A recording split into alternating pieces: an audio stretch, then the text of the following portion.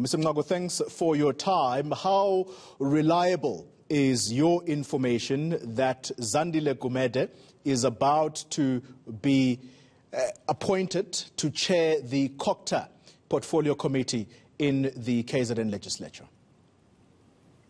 Morning, Toli, and morning to the viewers. Yes, Toli, I can confirm that I have been reliably informed about the ANC decision to deploy Zandile Gumede as the new chairperson of COCTA Portfolio Committee. And I can assure you, Toli, that I have actually seen myself, I do have a copy of a correspondence from the chief whip to the officials, coordinators of committees, informing them of such. So the ANC can deny as much as they want. All I know is today, 10:30, there is a COCTA Portfolio Committee. The ANC was intending to appoint Zandile Gumede as the chairperson of COCTA. And all we are saying is, we are aware of this move, and they must just stop this move, because we don't believe that someone with such serious allegations and someone the ANC claim was removed for performance can then be given a high responsibility of ensuring that he holds the municipalities to account and hold the MEC to account in terms of good governance. We don't believe that someone like Zandile Gumede can have any authority or ground to hold a municipality to account. Before we go further, we're going to come to that point that you are making now, but I want us to trace our steps back a little about this intended appointment for her to chair this portfolio committee. The Premier, Sihle Zikalala, last week is on record as saying Ms. Gumede is going to be an ordinary member of the provincial parliament. Are you saying that his word is not final on this matter? That is why, Toli, on my post yesterday, I said the ANC Premier and the chairperson have lied to the people of KwaZulu-Natal because it's a lie. Now, there are two things, Toli, here. It's either the Premier, as the chair of the ANC, is misleading the public, or again inspections, because I can tell you there is a communication from the chief whip. The chief whip is deployed by the ANC. Now you hear Ndombela on the side saying the deployment committee have not decided. So all I'm saying is I don't know how the ANC process works. All I can talk about is what happened in legislature, inside the legislature. I can say there is a communication from the chief whip to officials. Officials have been informed of this decision that Zandile Gumede will be the chair of COCTA. Zandile Gumede will be part of the committee that I sit on the Premier Committee. So she is serving on two committees. One is the Premier Committee, where I'm a member of. I will be with her that committee. The other committee is a COCTA, where she will be chairing that committee. I can tell you, Toli, she was supposed to be elected today at 10:30 in meeting.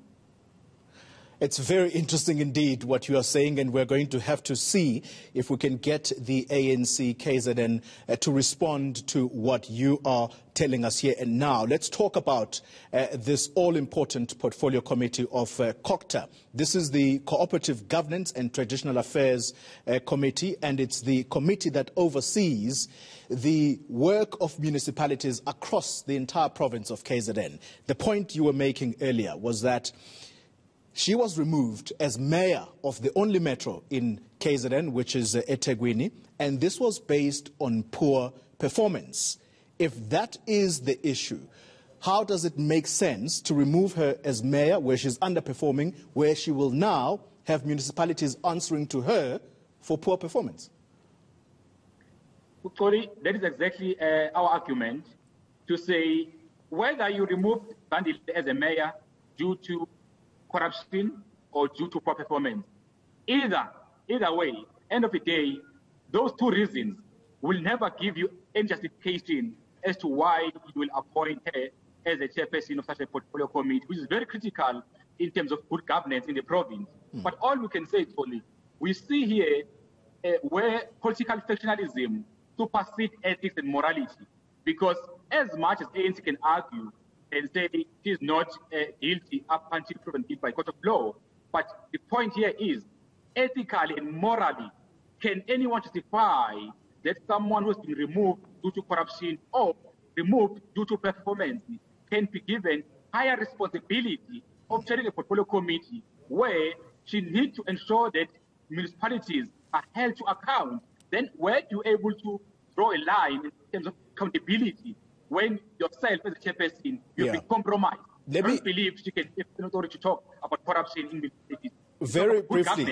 Very briefly for me, Mr. Ngango, we're out of time, but if indeed Ms. Gumede does find herself as chair of COCTA in the provincial legislature, this decision, does it demonstrate care for the people of KZN who experience local government firsthand? And importantly, what's your role as the opposition on a matter like this one? What is it that you can do?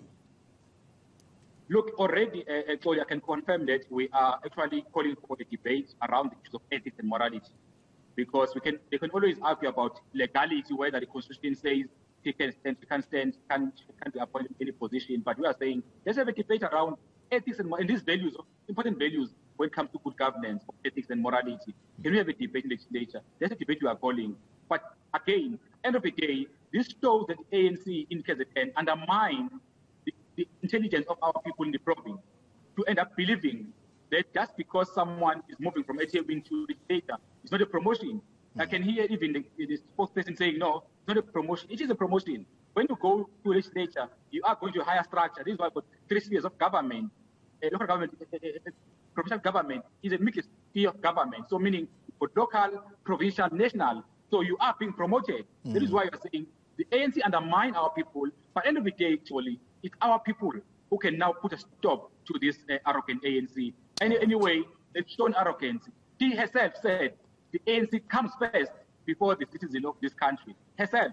So that tells you the arrogance within the ANC. So we are saying it's up to us now as citizens. Stand up. Let's stop complaining. Let's do something about this challenge we are facing in this country. All right. Zandile Gumede is the leader of the Democratic Alliance and talking to us from KwaNongoma in KZN.